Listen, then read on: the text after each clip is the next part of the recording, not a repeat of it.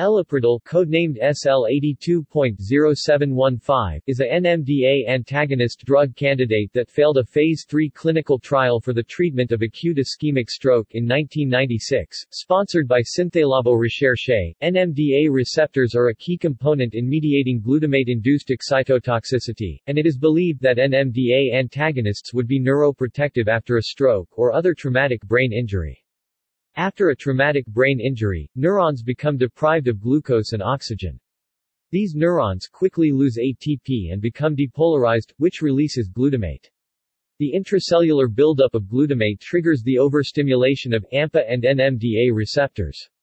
This, in turn, causes an influx of Na+ and Ca2+. Therefore, when NMDA receptors are activated, there is an increase in intracellular Ca2+ concentration. High Ca2+ causes fatal metabolic consequences, including neuronal cell death. References